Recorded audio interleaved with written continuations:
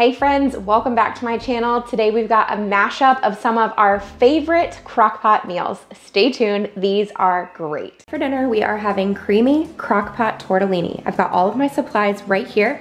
I've got some chicken broth. I have a bag of cheese tortellini. This is the Great Value brand, and I believe this is 19 ounces. It is a frozen bag. I've got Italian seasoning. I got a can of petite diced tomatoes, and then I went ahead and just pulled out one of my petite diced tomatoes that has basil, garlic, and oregano in it. I don't think this is necessary because we're also gonna be using Italian seasoning, but since I had it in there, I figured I would just use it. I've also got an 8-ounce block of cream cheese. This right here is tomato paste. So typically whenever I make a recipe that calls for tomato paste, it almost never calls for the entire can. So I take whatever's left over and just freeze it. And so this is about a 1/4 cup, which is perfect because that's what we need. And then I have this right here, which is Italian mild ground sausage. The first thing that I'm gonna do is take this sausage over to the stove and brown it up.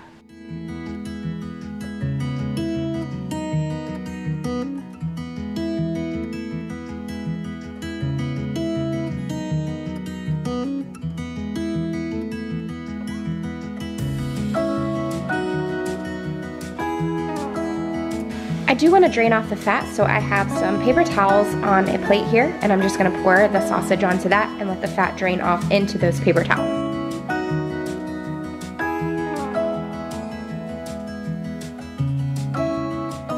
Now it's time to put all of the ingredients into the crock pot.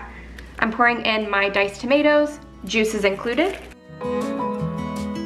an 8-ounce block of cream cheese, 3 cups of chicken broth, a teaspoon of Italian seasoning, about a 1/4 cup of tomato paste, the whole bag of tortellini, all of my sausage, I am gonna give this just a quick stir, sort of. It's not gonna be really easy to stir, but just to make sure that tortellini kind of gets down into the liquid.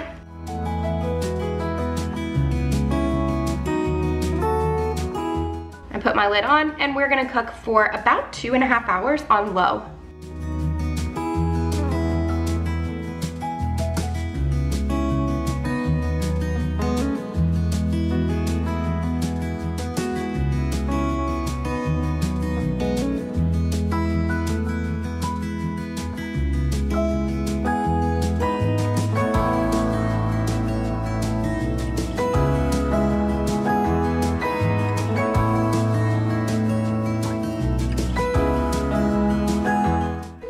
Tonight for dinner, I am making carnitas. As you can see right here, this is a little big for my crock pot.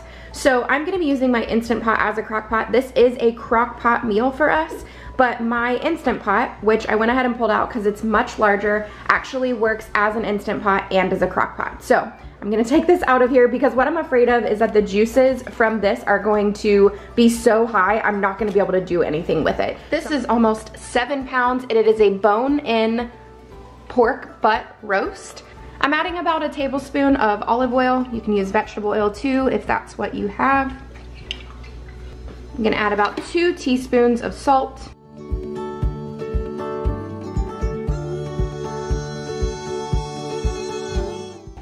I'm adding 1 teaspoon of cumin.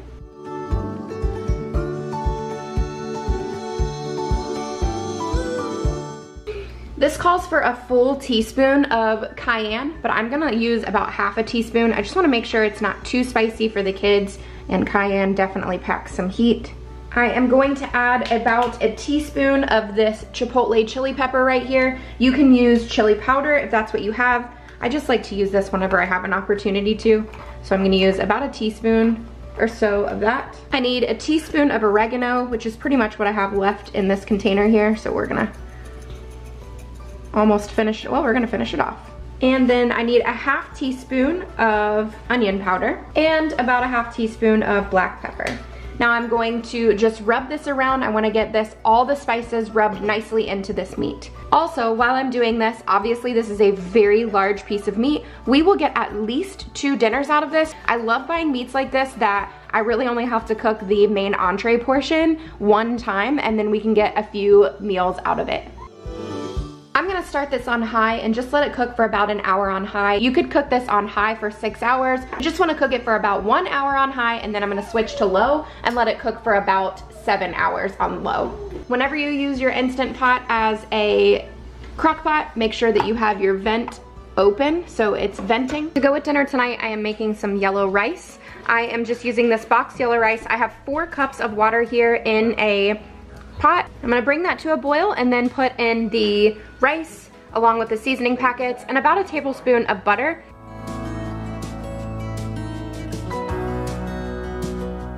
You're supposed to boil this for 1 minute and then reduce the heat and let it simmer with the lid on for about 25 minutes.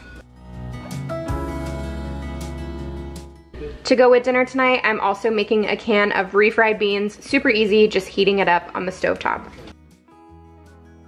I have a foil lined baking sheet here, and I'm just gonna take some of the pork out of the crock pot and I'm gonna broil it under the broiler to give it really good flavor and add some crispiness to the outside of it.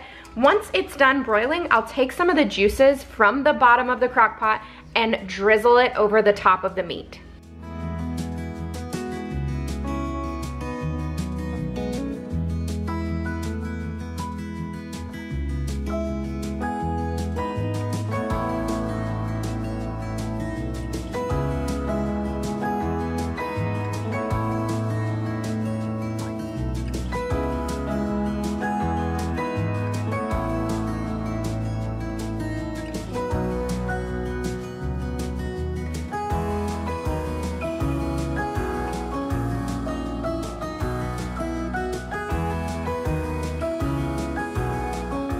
Here's tonight's dinner. We've got the yellow rice, we've got some refried beans there, and the carnitas. I'll throw something in the crock pot before we go. So we are going to make this crock pot Tuscan sausage soup.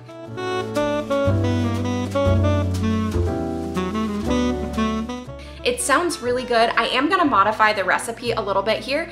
We only need about half of this recipe. I just know what we're gonna be hungry for tonight, and I think this is gonna serve a lot. So I'm gonna cut this about in half. This recipe calls for hot Italian sausage. We are going to be using this mild Italian sausage. We are actually only gonna be using 2 sausage links because of the fact that I am cutting this down so significantly. The recipe also calls for russet potatoes, but I got red potatoes. Also, I am not gonna be using six russet potatoes. Those are decent size. We're gonna be using in between 5 and 6 red potatoes, so significantly smaller, so probably not exactly half. The recipe does call for 1 celery stalk. I am going to use 1. We actually really like celery. I really like celery, but I'm gonna put 1 celery stalk in here that I'm dicing up.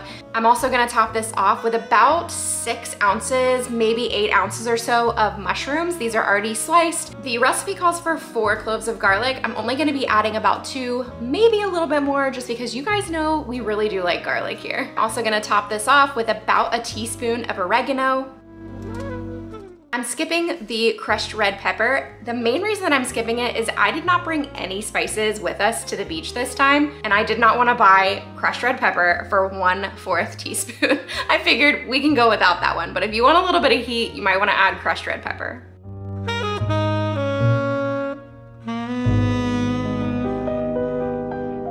Add in a little less, maybe about 1/2 cup of heavy whipping cream. To all of this, we're gonna add about 3 cups of chicken broth. I'm using bone broth, and we're just gonna make sure that it covers the potatoes.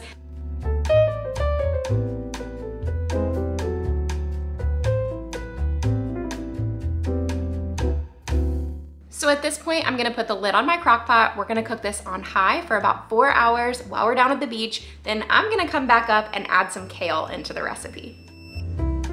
We are back up here. I'm gonna add in the kale. I like to remove the rib of the kale so we only really have the leafy green portion. I'm gonna put this kale in until it's just wilted. It's probably gonna take 20 minutes or so. It's still set on high, basically just in time for everybody to get showers and get ready for dinner, and then we're gonna serve this up.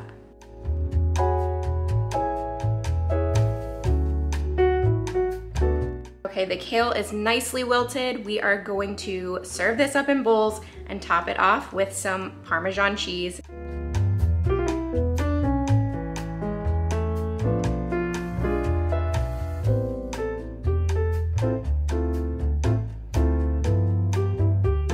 An easy meal that I was able to throw into the crock pot and then come home to a nice home-cooked meal. I hope you enjoyed these crock pot meals. Again, these are some of our favorites, so I wanted to make sure that they were shared over here on Feeding the Birds. If you're new here, I'd love if you would subscribe and stick around. All you have to do is hit that red subscribe button. You can also hit the notification bell and it will notify you whenever I upload a new video. I hope you're having a great week. Bye.